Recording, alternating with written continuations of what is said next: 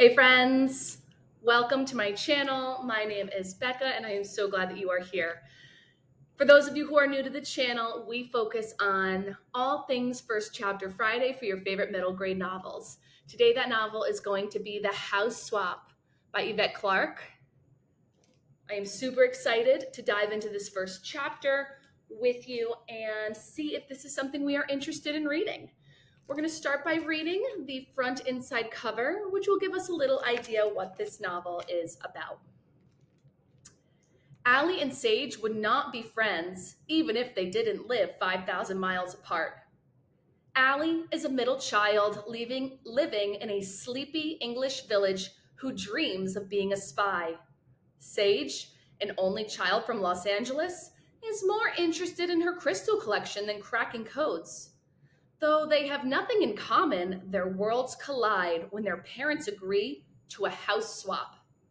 Allie's family will spend their vacation at Sage's house in sunny California, while Sage and her mom will stay at Allie's cottage in England. When the girls meet, it doesn't take super spy skills to see that Sage is worried about the tension between her parents. Determined to fix things, the girls hatch a complicated plan. But while Allie is pulling strings in Sage's family, she's struggling to feel heard in her own, with her obnoxious older brother and annoying younger sister taking up all her parents' time. It just may take a trip halfway around the world for Sage and Allie to find their place at home. All right, very interesting. Can you imagine? I'm gonna just fix that camera a little. Can you imagine a house swap? Switching homes with someone from another country. Interesting. All right, we are going to dive on into that first chapter, and it appears that this book is structured so that each chapter is coming from the perspective of either Sage or Allie. So part one is titled Home, and I imagine that means that both characters are in their respective homes. And chapter one is from Allie's perspective. Now, a couple things I want to point out is the chapter starts with telling us whose perspective it's written from, tells you where she is, and then it gives a little quote before it dives on in. Okay, so I will read that all to you. Chapter one, Allie is at Kringle Cottage, or Oxfordshire, England. I knew it. Middle child syndrome is officially a thing. I sent my parents an article about it that I found on the Good Parents Make Great Kids website. They haven't read it. From my diary. All right, let's dive in. The fingerprint in the talcum powder I sprinkled on the handle of my desk drawer this morning proves it. Someone has been going through my stuff. I read about the talcum powder technique in a book called Think Like a Spy that I found at the school library. Miss Leonard said I could keep it for the summer, even though I already had the maximum number of books checked out. I take a picture with my phone and zoom in on the print, but I can't tell if it is a loop or a whirl.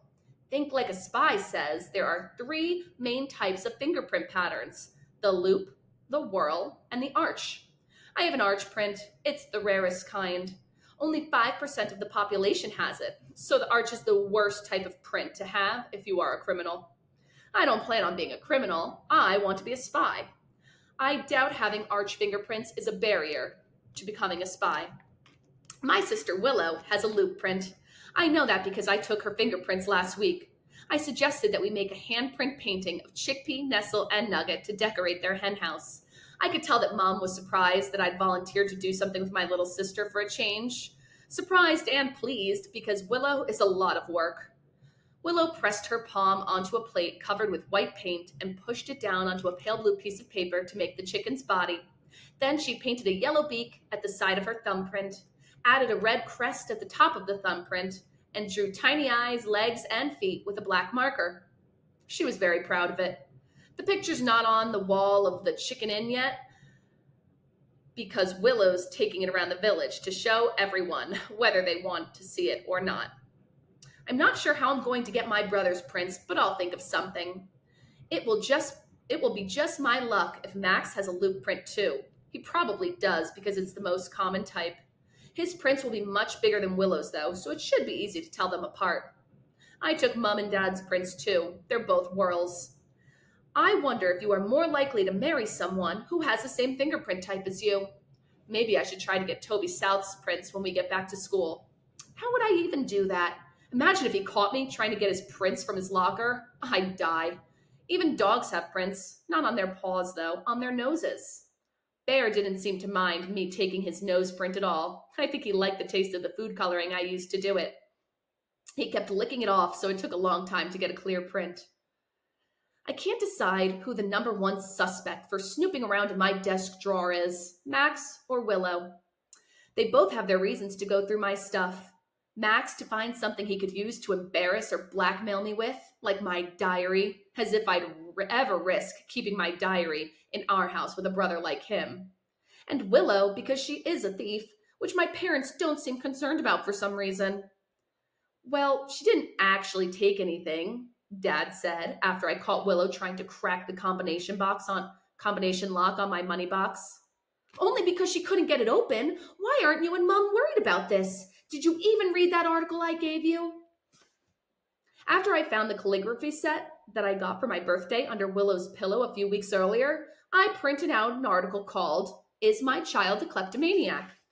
from the Good Parents Make Great Kids website and presented it to Mom and Dad. Actually, I did read it, and it said that it's a completely normal phase for a 6-year-old, Dad said. Relax. Also, did you sign me up for more newsletters from that website? I keep getting random emails from them. I don't think it's a completely normal phase, and I hate it when people tell me to relax. Maybe I could relax if my parents paid a bit more attention to what my brother and sister get up to.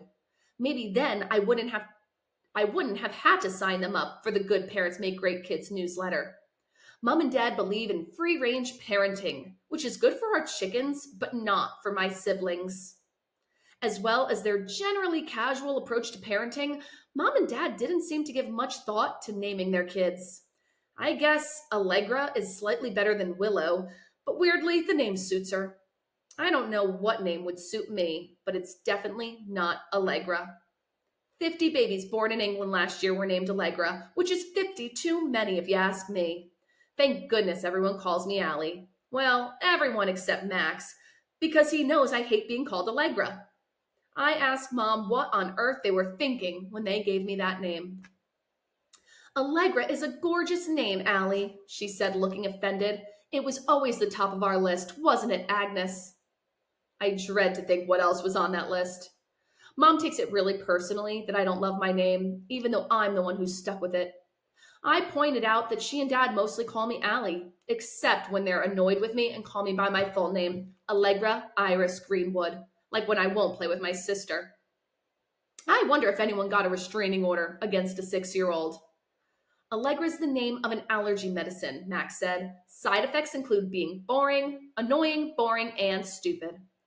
Actually, it means joyful, Mom said. Max snorted. I think I might be allergic to my brother, and there's no medicine for that. Anyway, Allie, Mom said, ignoring Max, we wanted to give you a beautiful and unusual name.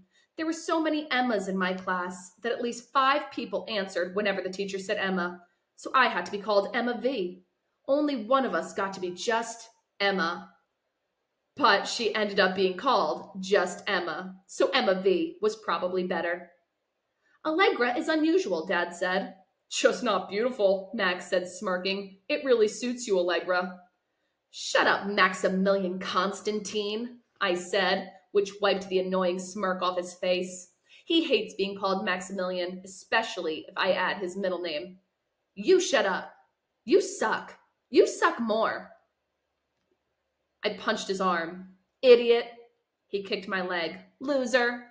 Mom rolled her eyes. She always says that we'll grow out of our bickering eventually and become great friends. We won't. All right, that is the end of the first chapter of House Swap. I apologize for those naughty words there at the end. Oh my goodness. But you're all middle schoolers, right? I think you've heard those words before. Anyway, that is the end of the first chapter. And like I said, the second chapter picks up from Sage's perspective, who is over in Los Angeles. All right. Very interesting to see something that I think is relatable to many of us, which is siblings and how tricky they can be sometimes, and parents too, right?